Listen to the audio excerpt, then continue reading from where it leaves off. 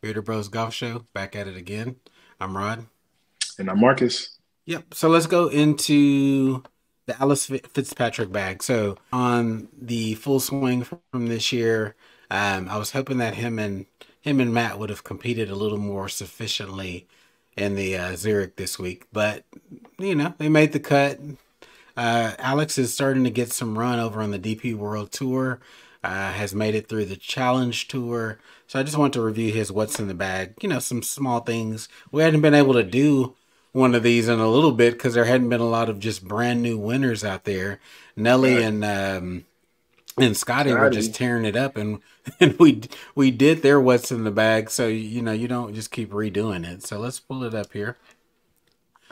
So Alex Fitzpatrick, mixed bag. So you see a lot of different clubs in the bag. Clearly hmm not sponsored by one particular brand or not. So let's go through it.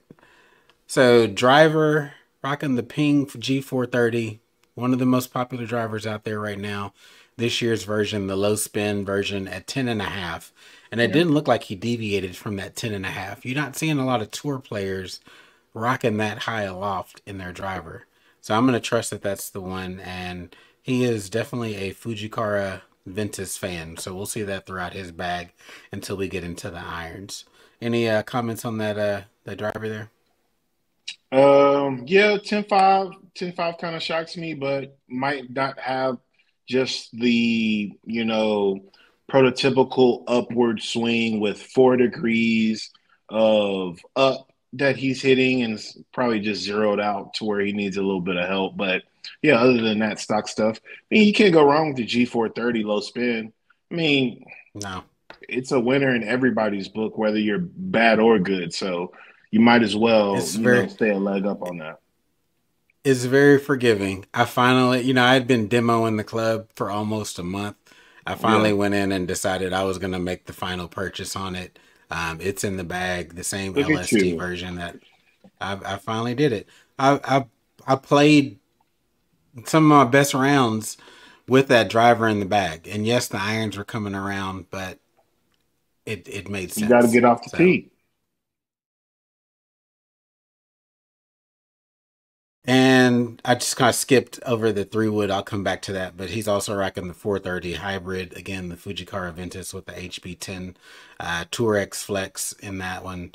Ping Ping Woods, ridiculous. I've said it before. I'll say it over and over again. It doesn't matter if you go back to the 410 series before that. I'm rocking the 425 series in my 3 wood and hybrid. You have the That's 410 amazing. in the bag. These clubs are amazing. They're Yeah. hot. The hybrids are particularly hot. You're gonna get some yardage out of them, and they're incredibly straight. Um, just ridiculously good hybrids that they make and 3 woods. So pretty unremarkable there. Standard stuff. Let me throw in this one comment here from Andy, our boy Andy Holt. After watching the Fitz Bros episode on Full Swing, hard not to pull for Alex. Seemed like a very humble kid and wants to succeed on his own. Yeah, wants to kind of get it out of the mud on his own. He Yeah. is likable. He is Yeah. likable. And you can understand the struggle of kind of living in a A shadow. older brother's shadow. He's got So to get out of shout out to him. that Yeah, spiteful and little I brother thing. and I hated that last year during the Zurich, they were pulling so hard for him and Matt to win it so Alex could get his tour card. I'm actually kind of glad that that didn't work out Right. and he's been able to kind of go get his own accolades and status without the kind of assist from Big Bro. So I love that. Absolutely. So in his 3 wood, he's rocking the Taylormade QI10 at 15 degrees. Again, pretty stock.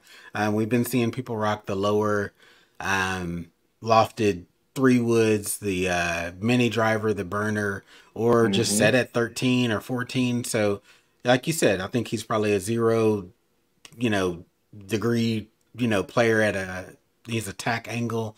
So he's gonna need some help to get it up in the air with the Ventus TR Black 7 Tourex shaft there.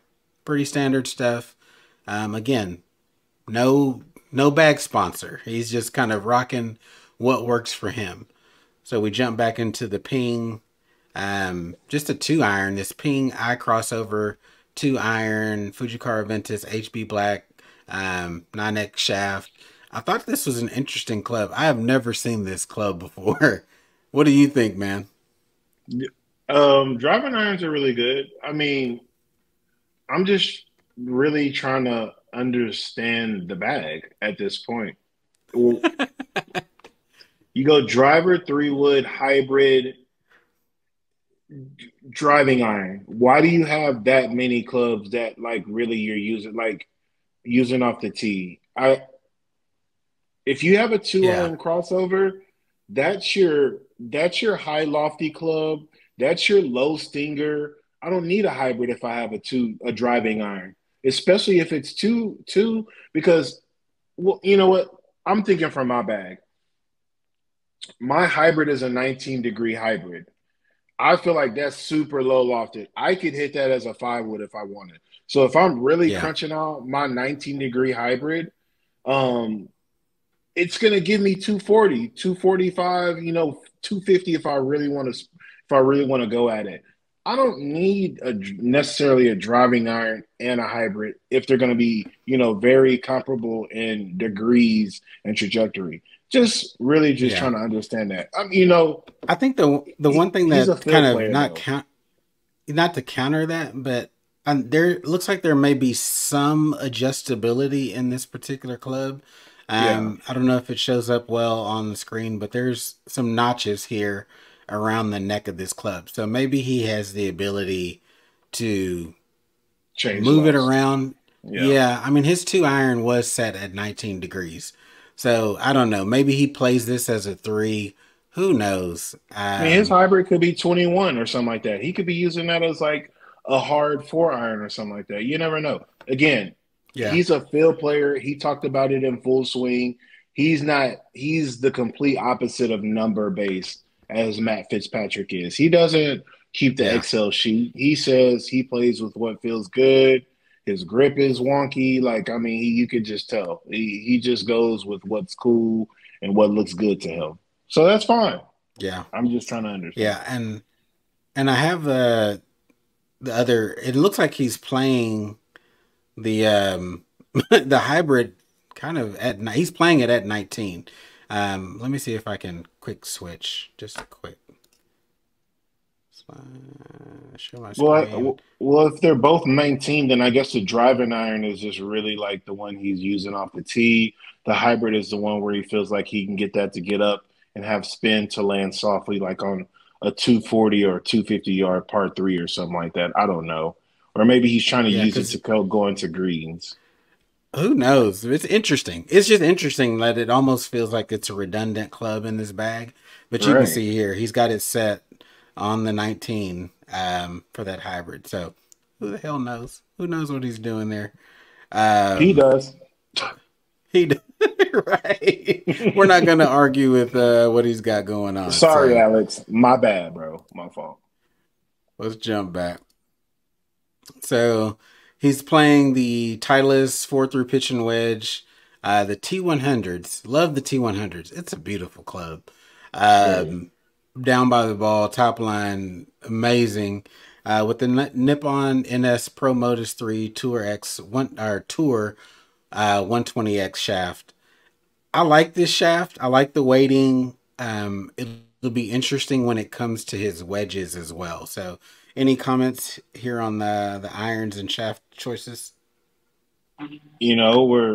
We're talking about pro shafts and very common amongst the tour guys. Pro Modus, not one we see all the time, so very happy to see that. I mean, a Yeah, guy that see some truly change knows up. what works best for him. Yeah. I also Bobby had a am comment. very shocked Go ahead. shocked that he's not two T150s. You can put up the comment. I think I'm surprised he's not T150. It's a little bit stronger lofted.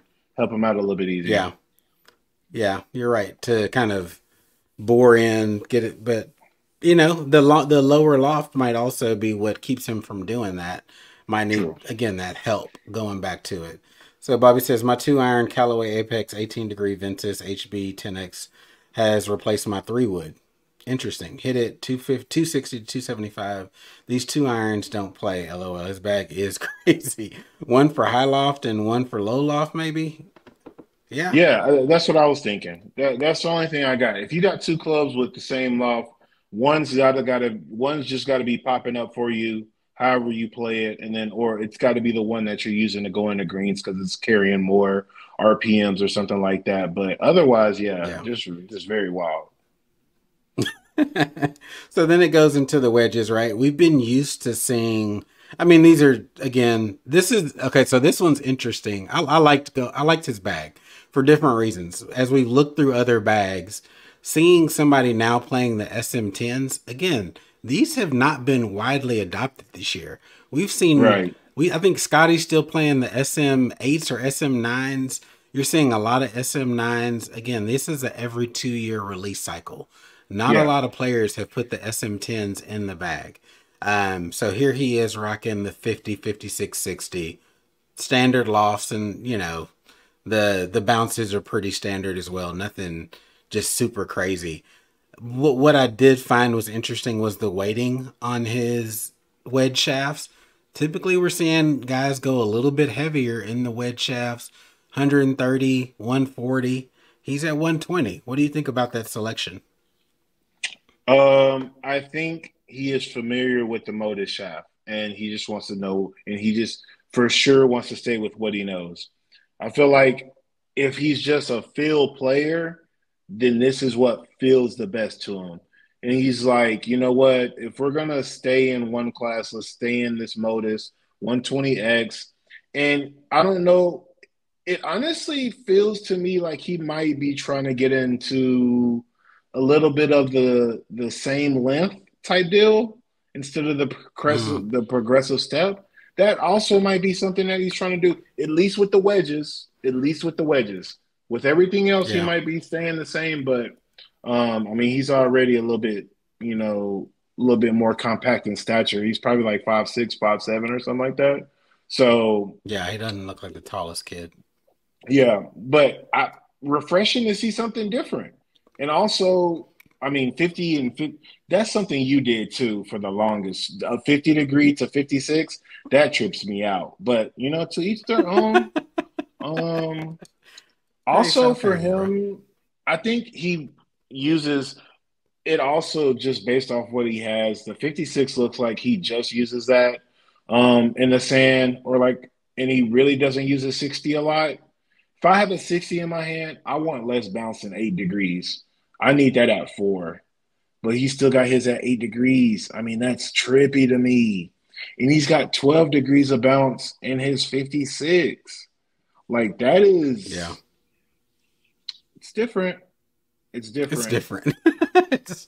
it's it's Shout out to very Alex. unique. Bro is an Yeah, innovator. he's been He thinking might through be this onto bag. something. Facts. This isn't something that he just willy In his nilly own came way, up he with. is a He's Matt Fitzpatrick brainiac. He just doesn't have the numbers. And again, the putter selection, and I think this kind of leads into one of the other points that I have later.